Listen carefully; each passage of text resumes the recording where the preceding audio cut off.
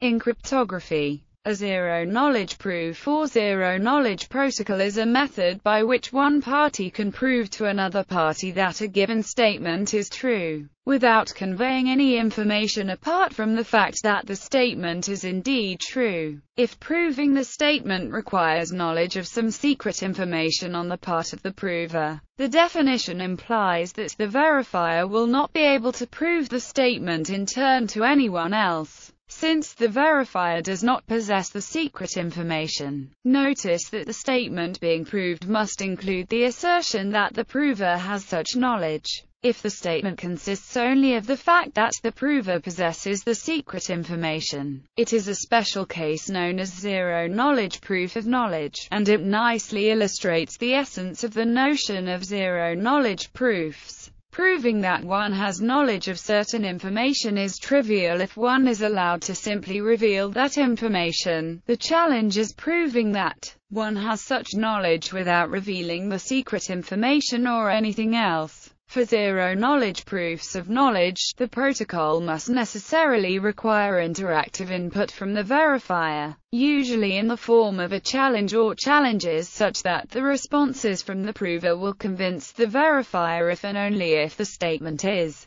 true. This is clearly the case, since otherwise the verifier could record the execution of the protocol and replay it to someone else. If this were accepted by the new party as proof that the replaying party knows the secret information, then the new party's acceptance is either justified, the replayer does know the secret information, which means that the protocol leaks knowledge, and is not zero-knowledge, or it is spurious, i.e., leads to a party accepting someone's proof of knowledge who does not actually possess it. Some forms of non-interactive zero-knowledge proofs of knowledge exist, but the validity of the proof relies on computational assumptions. Abstract example. There is a well-known story presenting the fundamental ideas of zero-knowledge proofs, first published by Jean-Jacques Quisquater and others in their paper, How to Explain Zero-Knowledge Protocols to Your Children. It is common practice to label the two parties in a zero-knowledge proof as Peggy and Victor. In this story, Peggy has uncovered the secret word used to open a magic door in a cave. The cave is shaped like a ring, with the entrance on one side and the magic door blocking the opposite side. Victor wants to know whether Peggy knows the secret word, but Peggy, being a very private person, does not want to reveal the fact of her knowledge to the world in general. They label the left and right paths from the entrance A and B. First, Victor waits outside the cave as Peggy goes in. Peggy takes either path A or B. Victor is not allowed to see which path she takes. Then, Victor enters the cave and shouts the name of the path he wants her to use to return, either A or B, chosen at random. Providing she really does know the magic word, this is easy. She opens the door, if necessary, and returns along the desired path. However, suppose she did not know the word. Then, she would only be able to return by the named path if Victor were to give the name of the same path by which she had entered. Since Victor would choose A or B at random, she would have a 50% chance of guessing correctly. If they were to repeat this trick many times, say 20 times in a row, her chance of successfully anticipating all of Victor's requests would become vanishingly small. Thus, if Peggy repeatedly appears at the exit Victor names, he can conclude that it is very probable, astronomically probable, that Peggy does in fact know the secret word. One side note with respect to third-party observers. Even if Victor is wearing a hidden camera that records the whole transaction, the only thing the camera will record is in one case Victor shouting A and Peggy appearing at A, or in the other case Victor shouting B and Peggy appearing at B. A recording of this type would be trivial for any two people to fake. Such a recording will certainly never be convincing to anyone but the original participants. In fact, even a person who was present as an observer at the original experiment would be unconvinced, since Victor and Peggy might have orchestrated the whole experiment from start to finish. Further, notice that if Victor chooses his A's and B's by flipping a coin on camera, This protocol loses its zero-knowledge property. The on-camera coin flip would probably be convincing to any person watching the recording later. However, digital cryptography generally flips coins by relying on a pseudo-random number generator, which is akin to a coin with a fixed pattern of heads and tails known only to the coin's owner. If Victor's coin behaved this way, then again it would be possible for Victor and Peggy to have faked the experiment. Definition: a zero-knowledge proof must satisfy three properties. Completeness: if the statement is true, the honest verifier will be convinced of this fact by an honest prover. Soundness: if the statement is false, no cheating prover can convince the honest verifier that it is true, except with some small probability. Zero knowledge: if the statement is true, no cheating verifier learns anything other than this fact. This is formalized by showing that every cheating verifier has some simulator that, given only the statement to be proved, can produce a transcript that looks like an interaction between the honest prover and the cheating verifier. The first two of these are properties of more general interactive proof systems. The third is what makes the proof zero-knowledge. Zero-knowledge proofs are not proofs in the mathematical sense of the term because there is some small probability, the soundness error,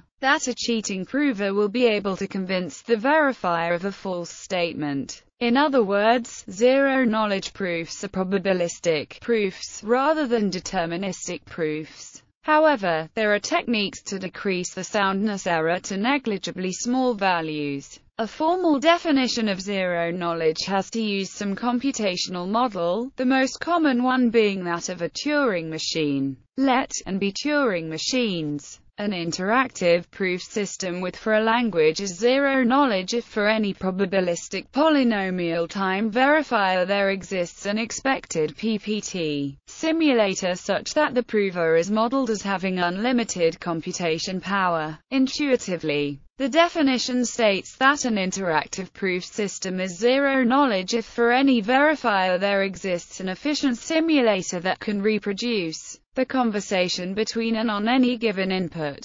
The auxiliary string in the definition plays the role of prior knowledge. The definition implies that cannot use any prior knowledge string to mine information out of its conversation with because we demand that if is also given this prior knowledge then it can reproduce the conversation between and just as before. The definition given is that of perfect zero-knowledge. Computational zero-knowledge is obtained by requiring that the views of the verifier and the simulator are only computationally indistinguishable, given the auxiliary string. Practical examples: discrete log of a given value. We can extend these ideas to a more realistic cryptography application. Peggy wants to prove to Victor that she knows the discrete log of a given value in a given group. For example, given the value, a large prime and a generator, she wants to prove that she knows a value such that, without revealing, this could be used as a proof of identity, in that Peggy could have such knowledge because she chose a random value that she didn't reveal to anyone,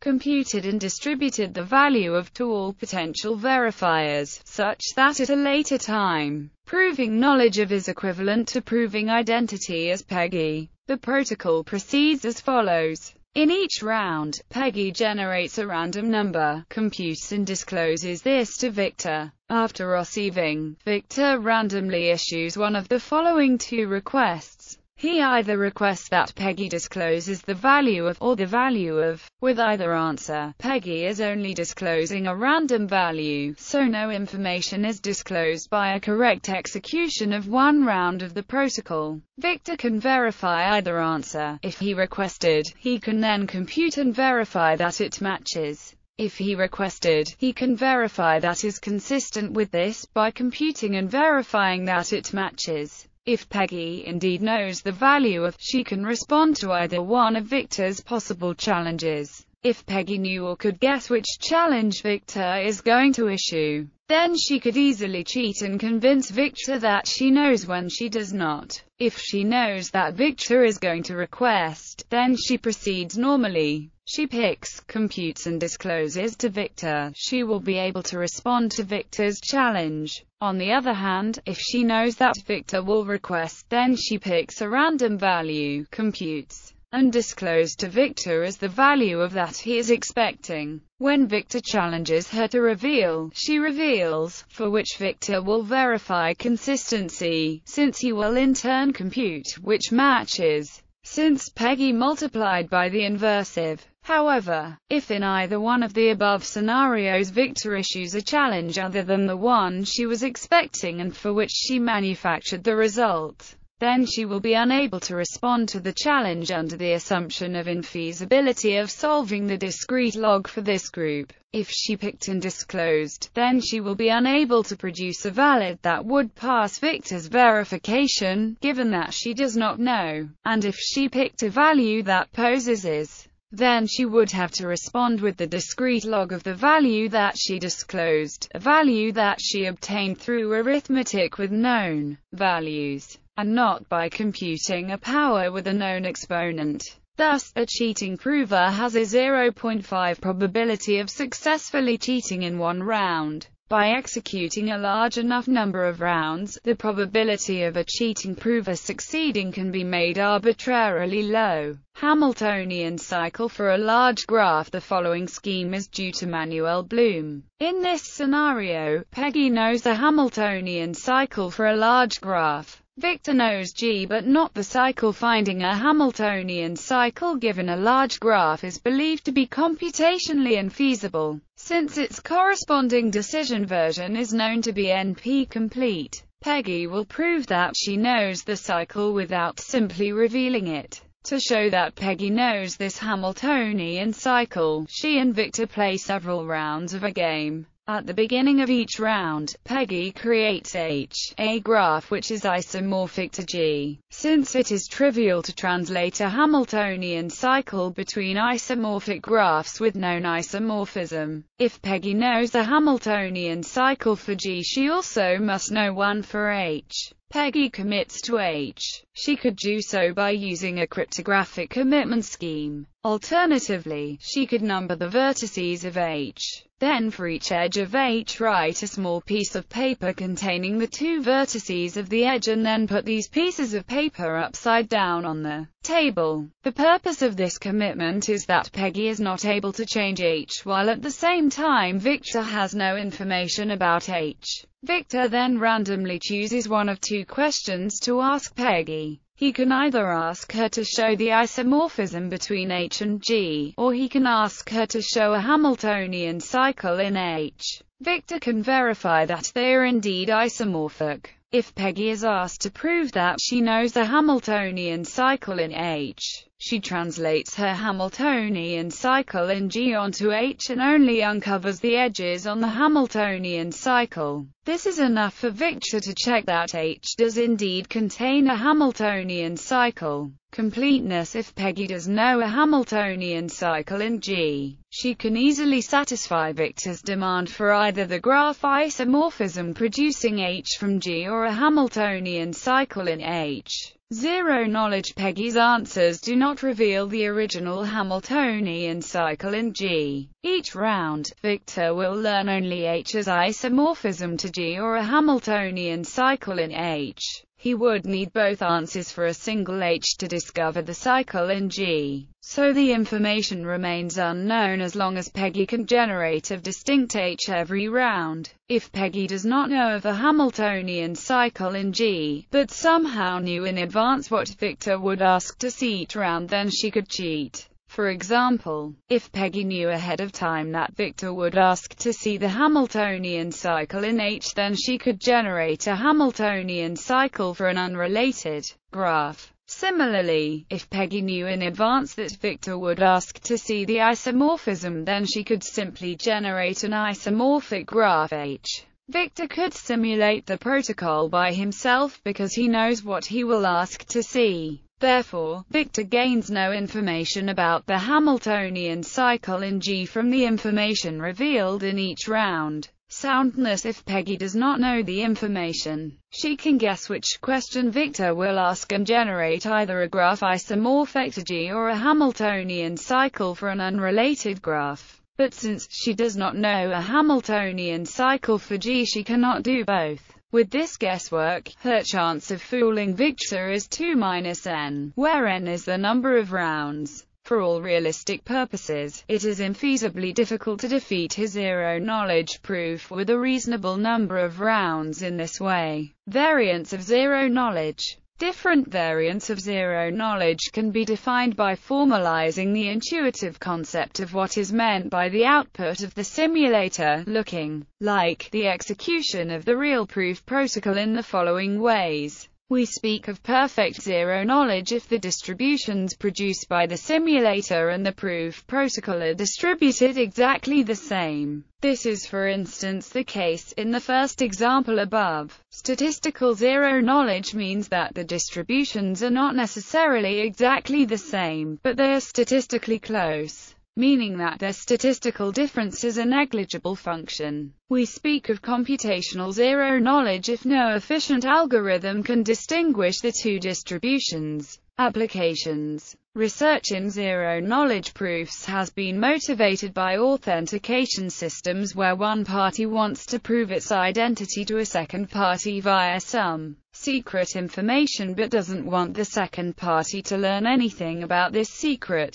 This is called a zero-knowledge proof of knowledge. However, a password is typically too small or insufficiently random to be used in many schemes for zero-knowledge proofs of knowledge. A zero-knowledge password proof is a special kind of zero-knowledge proof of knowledge that addresses the limited size of passwords. One of the most fascinating uses of zero-knowledge proofs within cryptographic protocols is to enforce honest behavior while maintaining privacy. Roughly, the idea is to force a user to prove, using a zero-knowledge proof, that its behavior is correct according to the protocol. Because of soundness, we know that the user must really act honestly in order to be able to provide a valid proof. Because of zero knowledge, we know that the user does not compromise the privacy of its secrets in the process of providing the proof. This application of zero-knowledge proofs was first used in the groundbreaking paper of Oded Goldreich, Silvio Micala, and Avi Wigderson on secure multi-party computation.